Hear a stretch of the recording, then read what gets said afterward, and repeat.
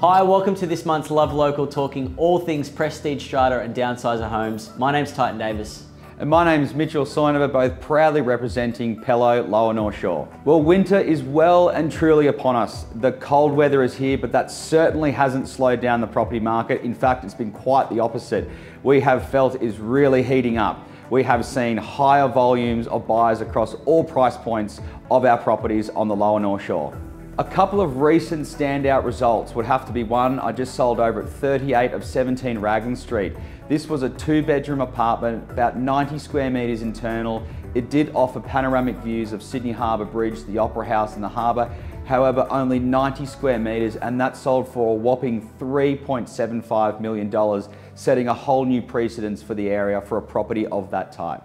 The other two properties to mention is one I just sold off market over at 2 of 10 Briley Street. This property was coming off the back of 2 unsuccessful campaigns with another agent, and we sold this property by matching only a select few buyers to it and selling that one for a premium price in the mid-2s, and the other one being an original 3-bedroom apartment over at 8 of 5 Nilsson Road, Cremorne Point. Again, this owner asking what's going to get us sold in this market for the best price. Again, we matched a few buyers to that property and resulted in a premium price for that original property being $2.35 million.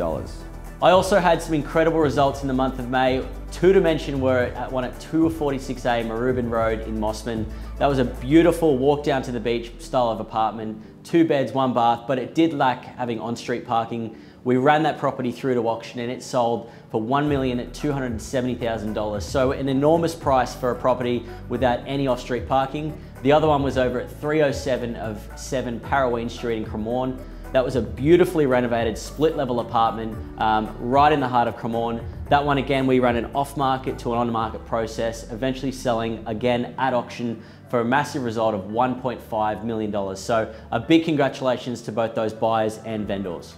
Sellers, we've talked about a couple of properties that we have sold in a number of different ways. There are great options available to you. So if you are thinking about what's the right time, what's the right strategy, how to go about it and when, we'd love to talk you through what is working and buyers we are working with, because I think there is some phenomenal opportunities in the marketplace for you at the moment.